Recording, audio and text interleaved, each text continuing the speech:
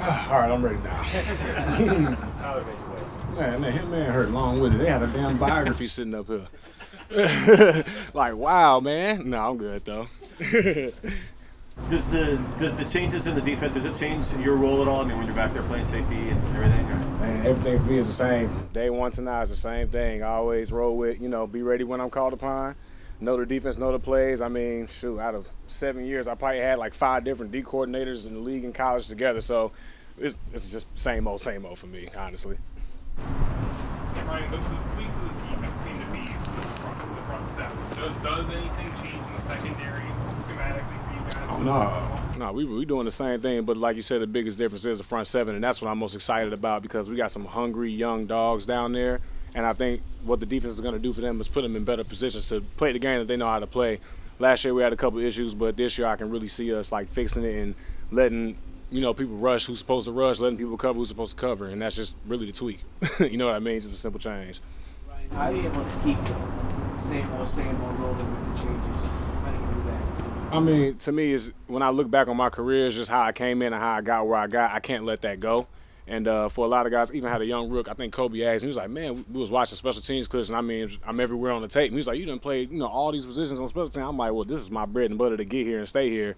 And that's just my attitude toward everything, even on defense. It's just like knowing all the plays, being ready, being accountable. So that was, when they call 2-6, I'm in there. You know what time it is, and you know what you're going to get. So it stay the same, stay even killed. What's it like looking in front of you, not seeing Bobby Wagner there, not seeing KJ right there?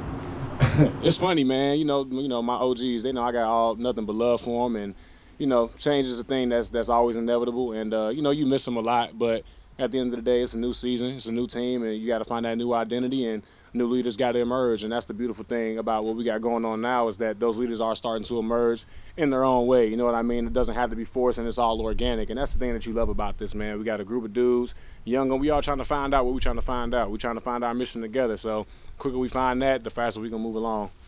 You mentioned accountability. Clint talked about that too. Is that, I guess, is that kind of a different thing this year? No, nothing different. It's just reiterating it. You know what I mean? Like last year, we always said it, but as you can see, sometimes it just didn't happen, and that was on both sides. But now, you got new coaches, you got new players, and a new defense, and it's just, all right, cool. We got these OTA periods now versus the last 2 years. I mean, guys will just slap a playbook at you, and it's time to go. But it's like that's hard to learn football that way, especially for a young guy coming into the league. So now that we got this time to actually sit here and break everything down, accountability is definitely going to be at the forefront because we done sit here and took you through football preschool, learning all these things little by little, stacking it up, and we're still not even close to getting everything together, but it's just learning the little things. So now that, yeah, you definitely going to be accountable when training camp comes around. We done been through it for months now, so that's definitely a focus. What have been your thoughts on the 2 new partners, Coby and Tariq? Man, first of all, I know Coby's going to be very competitive. I can see it already in how he moves, how he runs. I can already tell he has great ball skills, and I can already tell he's going to be a dog. I mean, you got to think, to start across from Sauce Gardner and no one's mentioning your name kind of puts a chip on your shoulder, you know what I mean? And he definitely showed that by balling out. And it's funny that no one really talked about him. It's like, dude, he was literally shutting down just like Sauce was.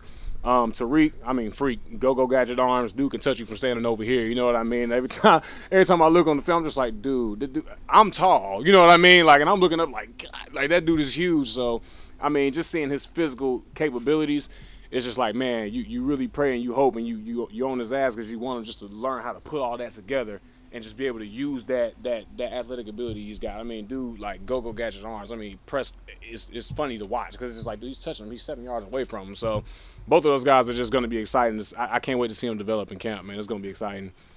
With the 2 high stuff that you guys doing more of now, are the safety spots a little bit more interchangeable versus the single high looks? Oh, definitely. It don't matter who where, you know what I mean? And that's the beauty of it. And even the way we're doing it now, it's just that's the way you want to learn it. Even when you do play a single high defense and other schemes, you want to know both positions because you just never know who's going to be ended up in those spots. And yeah, you got guys who are considered box safeties or post safeties, but the best defenses I've seen is when guys can do both. You know what I mean? You don't know who's doing what. So I think that's the benefit that we have. Even with the guys, Maul and Nino, they can both go interchangeable. I can go interchangeable. A lot of guys can go interchangeable. So it's just a beautiful thing. Ryan, how different is it being closer to normal, I guess, this year after the last 2 years and having the OTAs being on the schedule and knowing about everything on Zoom? I guess just kind of being more back to normal. it feels good, man. I tell guys all the time, there's guys like DT who've been in the league 2 years. Jordan Brooks never did an OTA. I didn't do an OTA here. My last OTA was in Atlanta. So it's like it's the first time for everybody. And it's so cool because, like I said, you can do stuff over Zoom. You can watch film. Yeah, I can but until you go out there and feel it, you'll never get the full feel of it. So just being out here, being with the guys, like I said, new team, young energy. We're finding ourselves, we're finding our identity, getting familiar with all the calls, and just getting back to the thing. I mean, it just feels good to get back to normal football, man. Like I said, it's been years, and I've never done an OTA here, so it's like this is the first time for me too. So it's just fun. Is your one of your goals to be a full-time starter?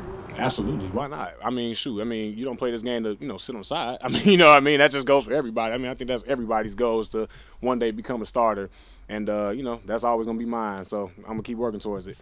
How have you seen Jordan adjust to the role Bobby had of kind of leading the defense? I like it because it puts it on his shoulders and it put pressure on him to be better. You know what I mean? And he's done a great job these OTAs of getting guys together off the field. Like, hey, let's all hang out. Let's watch film together. Let's watch film after practice. And, you can see him actually stepping it up into that role. And I think it'll be better when, we get everybody back. You get your big Al back. You get Nino and Ma, and then he can actually grow within it some more. And, but the cool thing right now is they're not here. So he has to step up. You know what I mean? It's like you have to speak because we're on you. You the play caller. And, he's getting ready for that role, and I think he's going to be very great at it. Do you think that's an adjustment for him? I mean, he seems kind of like a mild-mannered, soft-spoken guy. Do you think that's a big adjustment for him? Absolutely. Cam Chancellor was a mild-mannered guy. I've asked plenty of people around this building, how was Cam when he came in? He didn't say a word. You know what I mean? But when it was time for him to be that guy, I got to talk now. You know what I mean? So, and then he became who he was. So, Jordan's going to I think he's going to be just fine with it. It's something he'll grow right into. And like I said, it's going to be organic. You don't have to force it. You do it the way you do it, whether it's vocal, whether it's by how you play. You can lead in any type of way you want to. It's just he has to find his space with it. And I think he'll find it really soon. Jordan kind of stepping up, and part of that being the guy's not here. Is that kind of true to you also? Not here? Yeah, for sure. I mean, and even then, like I said, leading in your own way. You don't got to force it. So, like me, my whole thing is go hard, always, going balls to the wall, and that for me has been the thing that guys kind of cling to. And so, when they come to me, they respect that, you know what I mean, because I back up my words with the action. So, it's all organic, you know what I mean. I find my own little space to do it. When I need to talk, I talk. When I don't need to, I let the guys, when they come back, that's their role, and I just lead in my own way. You know what I mean? You don't got to force anything. What's been your thoughts of Sean Desai and Carl Scouts? I love them both. I mean, I think Sean Desai is a freaking, a professor. He sits in the lab watching film all day. Just, you know what I mean? Like, the things he says in meetings, just like, dude, I've never thought about it like that before. Like a real football nerd. And then K. Scott is just energy. He's the enthusiasm. He's on you. You know what I mean? He's intense. That's the word I'm looking for. Very intense. Like, I mean, we can be talking, and he could be writing something on the board and literally call your name and not look at you. You know what I mean? Like, it's just like, oh, you know what I mean? Catch you off guard. So that 1-2 punch with them two, I mean, I think it's going to be awesome. I think it's going to be dope.